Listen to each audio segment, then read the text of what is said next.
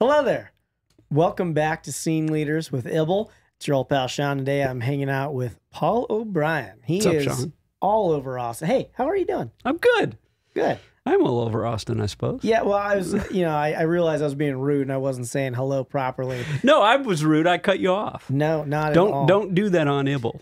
Paul, you're the guest. If you want to punch me in the face right now, you can do that. You have full carte blanche. That is a challenge we might have to take on just to Done. see how it rolls. This bag of bones. How are you? It'll crumble. We're How are doing you? well. I can't complain. It's Tuesday afternoon. I'm here in the Ibble Studios with you. You're one of the sharpest minds in startup culture here in town, and so I'm humbled. Thank you. I've just figured we'll just kind of ask you a few rapid fire questions. Shoot.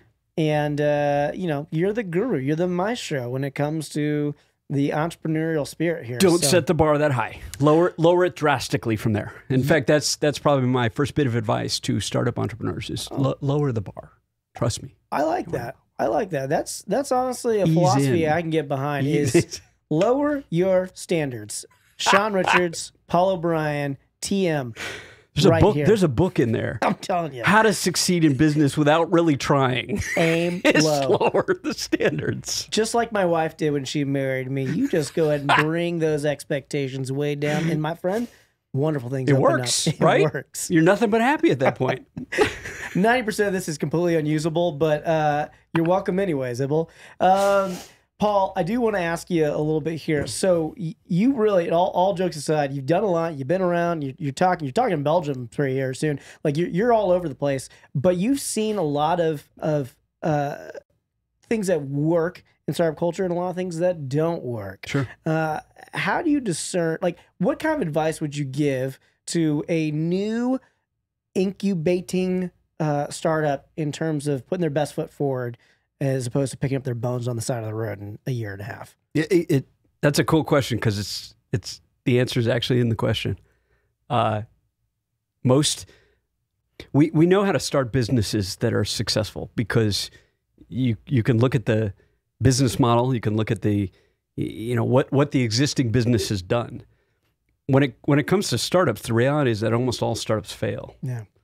And so the trick is not to actually chase success, is to not focus on sales or doing the right thing. The trick is actually to learn what to avoid so that you don't fail, right? I like that. Focus on figuring out how to not be one of the 90%. That's good. The odds that you're in the 10% that succeed are pretty evident. They're 10%. Good math. Is So it sad that I was actually trying to calculate that in my head? I had to do the same thing. If you didn't notice my pause, was what. And it's I'm passionate about it. It's a great question because I'm so passionate about it because it's really rather obvious. Study the market, talk to people, talk to investors. Make sure you don't make the mistakes that other people have made. Yeah, right. And most founders don't. Focus on talk to people about not is this a good idea? Not let me pitch you. What do you think of my idea? Is this great? Right? Yeah. Do you want to buy it? No. Say why wouldn't it work? Why won't it work? What am I screwing up? Talk to mentors. Talk to this group of folks on Ibble that we're getting together. You know, and try to figure out how to make sure you don't end up the bones on the side of the road. Poke holes in it as much as you can. Yeah.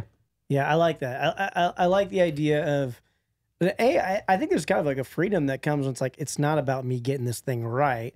It's about me learning from those who didn't or those who did and just kind of making sure that my idea isn't shit. I like that. Yeah, it's I wouldn't even say it's oversimplification. No, I wouldn't even say it's that an idea is shit or not, because the reality is ideas are prolific, right? And so most ideas to an extent are shit, and at the same time they're not, right? What causes a success in the startup ecosystem is that the team, the founders and the team, they're so passionate, they're so committed, they keep going. Yeah. They persevere until more and more works, and hence the advice. How do you enable yourself to do that? How do you enable your venture to keep going despite things not working out? you focus on avoiding the things that aren't going to work out, right? good. You give yourself enough runway, enough time, so that you can just hit singles, right? Not home runs, not triples, not even double. Just hit singles, right? Just get on base. And avoid getting out. I like that. Exactly, and that way you win the game in time. That's a good baseball analogy goes a long way. I like that. That was a baseball analogy. I was going for lacrosse, but I guess I forgot. I forgot. I don't understand lacrosse. So let me ask you a little bit. Like you've had time to cultivate a philosophy here when it comes to startup, and you kind of answered this in the previous question.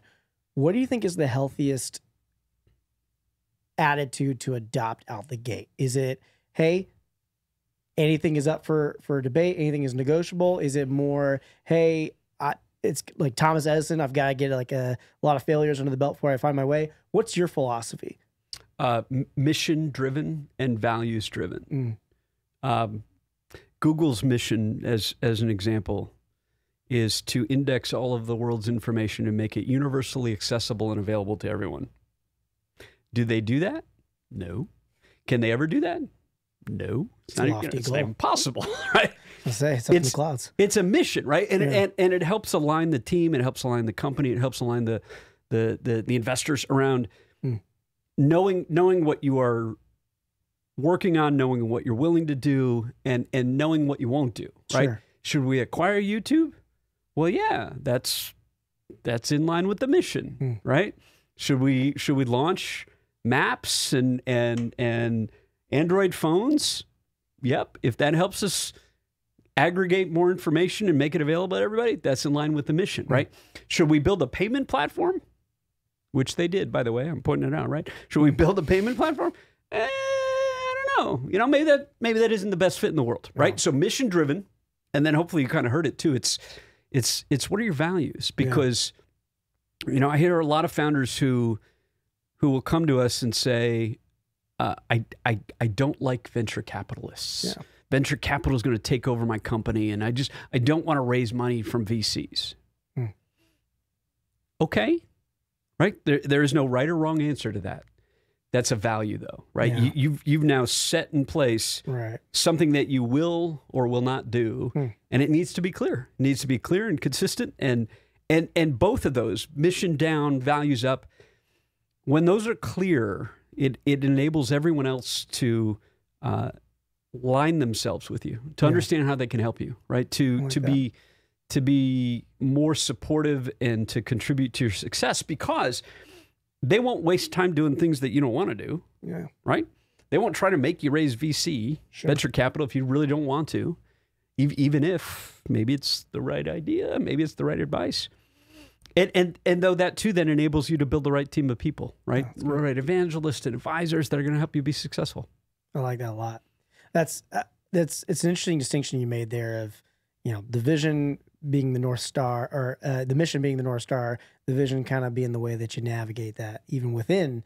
I think it's kind of helpful to have that lens. There's no easy way to transition this, but I do want to get in and ask, like, what in all this are you most excited about? What part of the process do you enjoy the most? Is it talking to entrepreneurial minded people? Is it coaching, mentoring, speaking? What gives you some wind to the sails there, Paul? I'm a teacher at heart, I suppose. And so what gets me most excited is the fact that the world has gotten a lot smaller in the last 5 years, right? Thanks to what's been going on with quarantines and with ibble. No, you're right. And thanks to what's going on with the internet and media, right? That we can all connect everyone in the world. And what that's driven is this awareness in humanity that if you want to learn something, you can. Yeah. Freely. So it's all there for you. As long as somebody's there to provide it, right? Yeah. As long as somebody's there to teach it. I love teaching it. I write an incredible amount about the startup ecosystem, about Austin, about venture capital. I love to speak. I love to run our incubators and help mentor in our programs. And I love doing this. I love to get on camera when I can. I don't do it very much, but get on camera when I can. And if we want to talk this way, let's do it. You're welcome at ibble anytime. Cheers. On camera with that handsome face and that athletic bod. I don't care what you say. You look good, man. Thank you for that. Keep at it. Thank you for You that. I bet. appreciate it at my age. That means a lot. Well, hey, Paul is actually just a real worn down 18-year-old. He's been through a lot. Yeah, you can tell I'm worn down a lot. You know, and I'm noticing on camera too. I've got this like, there was a cartoon character that had his hair sticking up in the front. So I'm noticing right now I've got a little thing Johnny here. Bravo. Was it Johnny Bravo? No. Now you've just divided us by about 10 years. Oh shit. No, somebody older than that. It's going to drive me crazy. Archie Bunker. Now you're Jesus, man, I'm not that old. in the chat, if you could figure out what my awful hairstyle right now looks like or who it looks like, roll with it. Let's see what we can come up with, because what the hell is that, right? Yeah. See, not is that no, what it is? No. The swoop. The Jude just pulled up like a 1950s cartoon. It was close. I think that was Alfalfa from Little Rascals. He just pulled up there, but He did a movie. It was a Spielberg movie. with the I swoop. think. No, with the hair thing in the front. Pee Wee Herman. No, dang it. Dang. In the comments, That dude. oh, Tintin. See? Do I have a little Tintin thing going on? Kind of do. My hair but- color's wrong, but In a cool way. It's better than I. Hey, it's better than I could ask for. Way better. Okay, that picture actually Yes! has a lot more context. see? Jude, are you able to retroactively throw these images up here so that the audience isn't just grasping at straws? Okay, Jude's giving the yes. That's great. Fantastic. Well, there you have it. Paul, I appreciate you going with me on that rabbit trail. That was awesome, though. You're wise beyond my years, so I appreciate you being here. And that made no sense. Wise beyond my years? Wow. Wow. I think we came up with the secret to being a successful startup founder. It's just to be like Tintin.